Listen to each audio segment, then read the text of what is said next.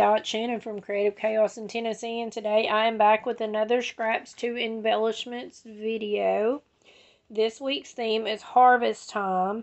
So, buckets, barrels, baskets, crates, wagons, anything, any pretty much kind of container filled with harvest items. So, I mixed a bunch of different sets.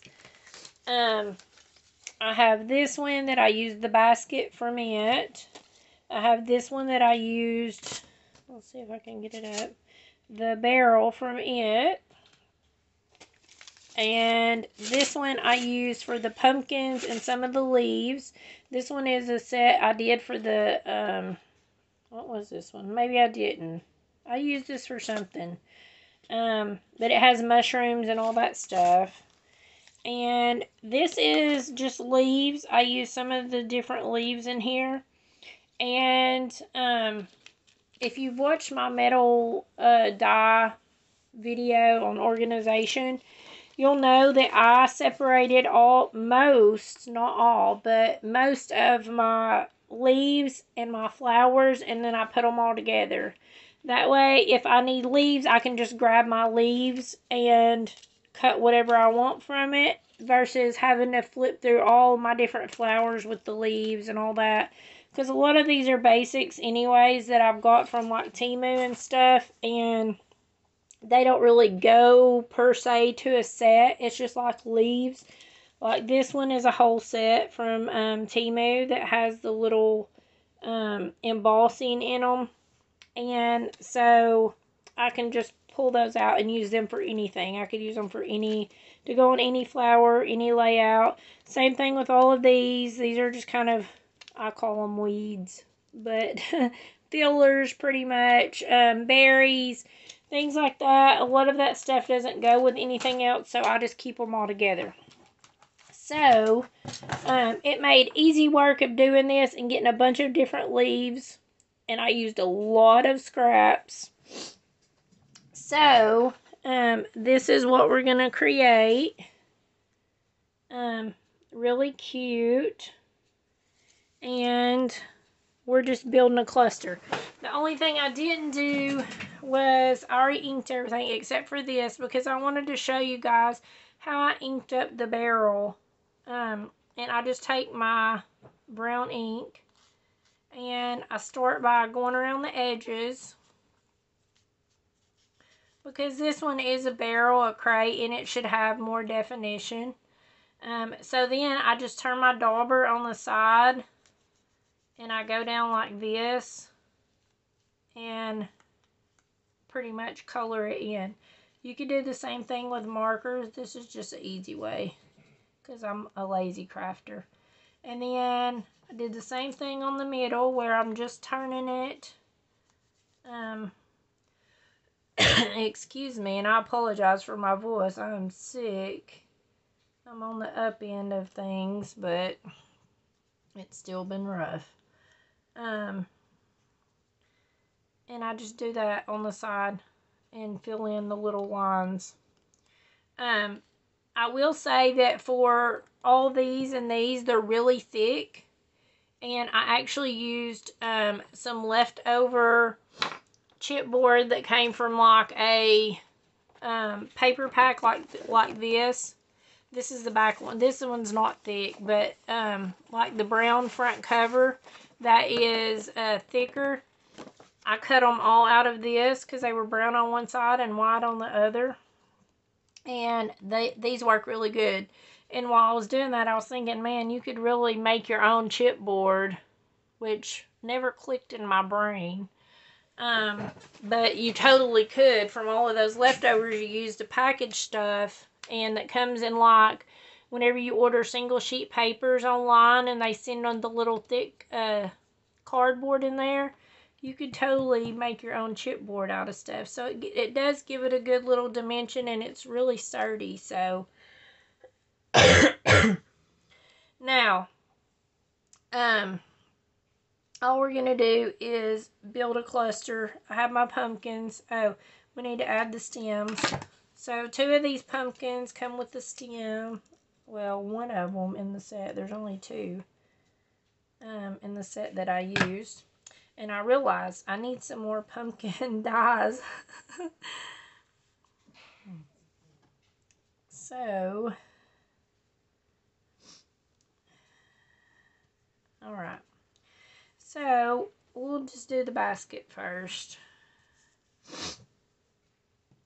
So, pretty much all I do is I just start out and I add a little bit of glue on the back of this, so it will stay. And then I just put this down in there to make it look like it's actually setting in it.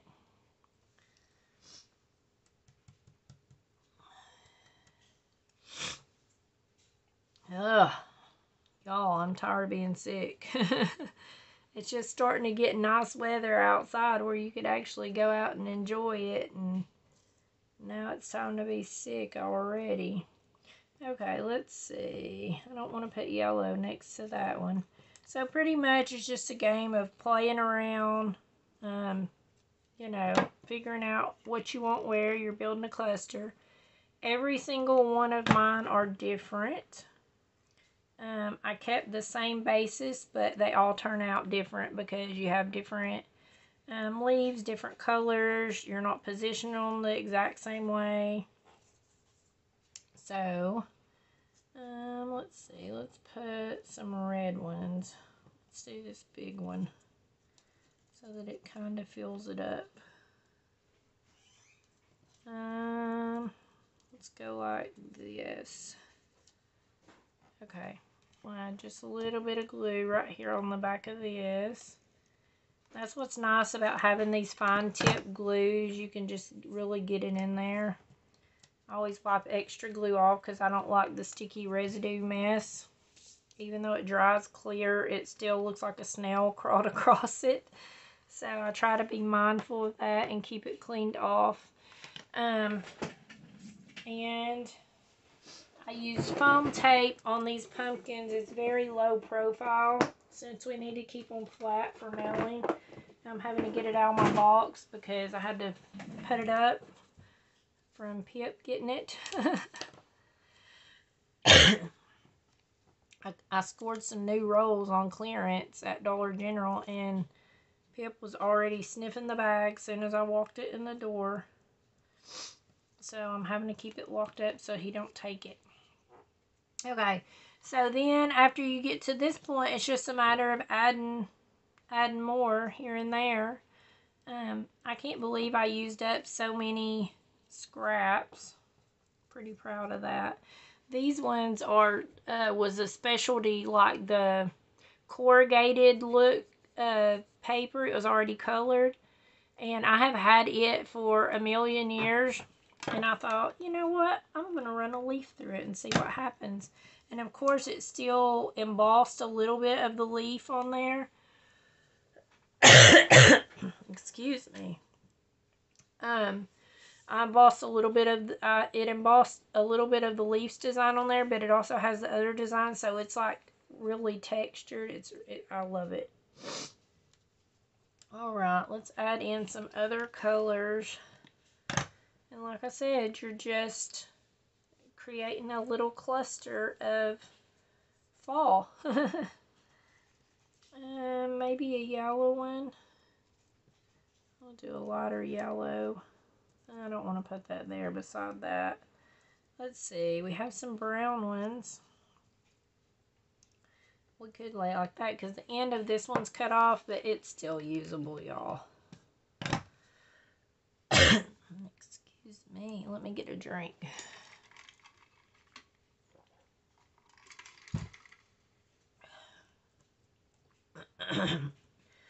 Have me taking steroids and antibiotics, and I got a steroid shot, so I've managed to get a lot accomplished because when I take a steroid, I don't sleep. But I've been sick in the process, so I'm just thankful that I can actually talk again because I practically lost my voice and couldn't talk at all yesterday. I'm probably wearing it out way too much today, but I don't want to get behind on my videos. Okay, I think that's good. I like it. And you have to remember when you're building a cluster, it's easy to keep adding. I'm guilty. But we have to remember that it has to fit in that business size envelope, and you still want to try to keep it flat for mailing so that it doesn't cost more and turn into the package rate. So you just have to be mindful. I think it's 4. I did have one here, but I don't know. I think I've used them all.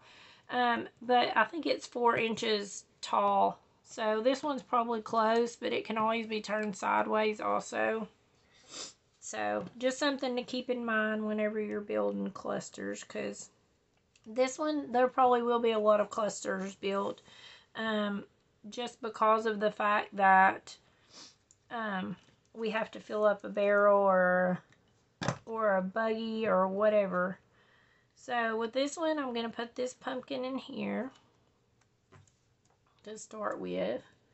I love the green warty pumpkins and like the light blue ones. We usually go to the pumpkin patch every year, which is really fun. I like the white pumpkins too. They're the easiest to paint. Because we like to paint our pumpkins every year. That's what we do with the grandbabies. We still carve them and clean them out. Usually the babies clean them out, and then we carve them up for them. But we always like to paint. Everybody gets to paint their own pumpkin, so it's always fun. And they last a lot longer because you're not cutting into them. You don't have to worry about them getting rotten. You know what? I think I'm going to put this one here. I cut this one out of some really dark purple scraps that had gold foil in it, and I really like the effect that it adds. So, and some of these this one has some silver, but, you know, some of these were not my favorite papers. I thought they were really ugly, and I didn't like them at all. But they work good whenever you're cutting them down for scraps because you're not seeing all the ugly. Okay, I think I'm going to glue this one here. Just kind of spread them around a little bit. Let's see, I might even do another one up here, just to bring in some of the red and fill the basket up. A little bit of glue here.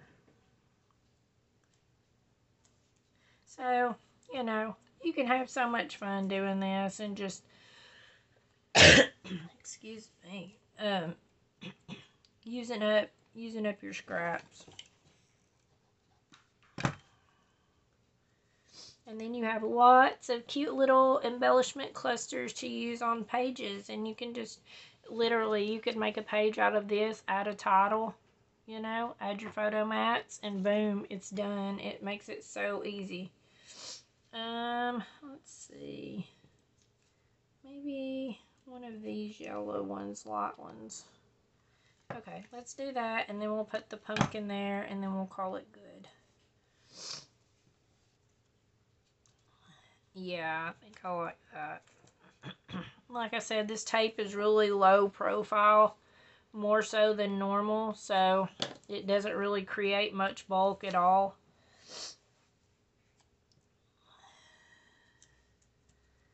And then you could totally do pen work on it just to highlight your leaves if you wanted to. I'm not going to because this is a lot. I'm going to do a lot of groups so that I get a bunch back. So, if you want to win these that we just created, all you have to do is leave me a comment and tell me what is your favorite thing about fall. And I will include all these extra flowers with your clusters. So you'll get all of this if you win.